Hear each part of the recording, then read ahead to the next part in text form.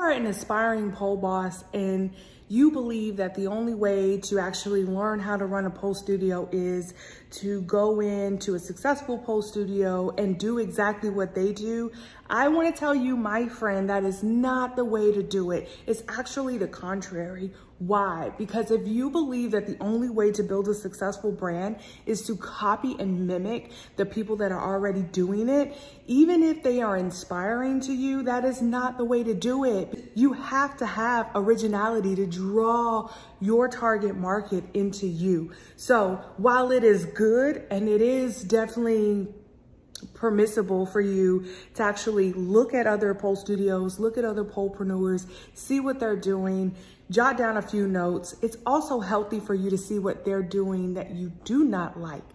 Taking the whole cake and just saying, this is going to be my cake, making carbon copies out of other pole studios, making carbon copies out of other pole influencers or pole bosses or people in the industry is not a positive thing. It actually will bring you a clientele that you really don't resonate with. That's the deal. You have to resonate with the people that you are selling to. So please be aware that while it is okay to look at other pole studios, to look at other situations where they are selling pole services for profit, it is not the path to go down if you are going to carbon copy your business behind that.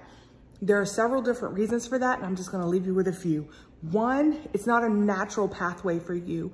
The reason why that individual who created that pole business decided that they were going to target those particular clients, offer those services, paint their walls the color, go into aerials and hoops, as well as pole, is because that is what they're passionate about, hopefully. And if you're not necessarily passionate about it, you just really want profit, you might find yourself in an overwhelming situation where you kind of aren't really driven to learn so much about that industry to provide valuable services. So that's one. Those people potentially followed their passion, and so you should follow your passion.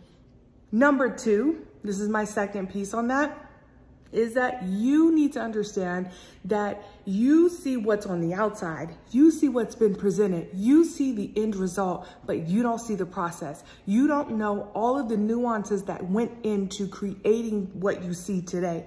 You don't understand their secret recipe. You don't understand what might have went first versus what went last. And in doing so and trying to copy people, you might end up actually hurting yourself. You might spend more money than you need to spend. You might do things out of order and create more problems for yourself.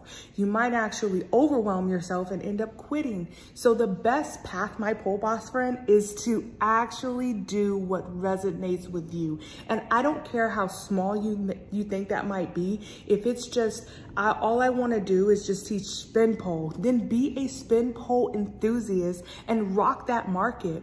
In the world of pole dancing, there's so many niches that you can do that will attract people to you who are willing and ready to deep dive into those trenches. So be true to who you are, be original in what you do. You can aspire to follow those who are inspiring to you, but just don't carbon copy.